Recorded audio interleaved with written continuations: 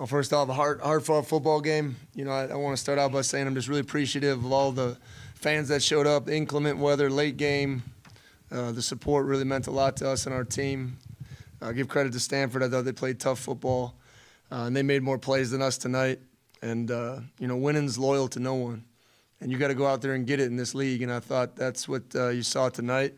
And, you know, they made a couple more plays than we did.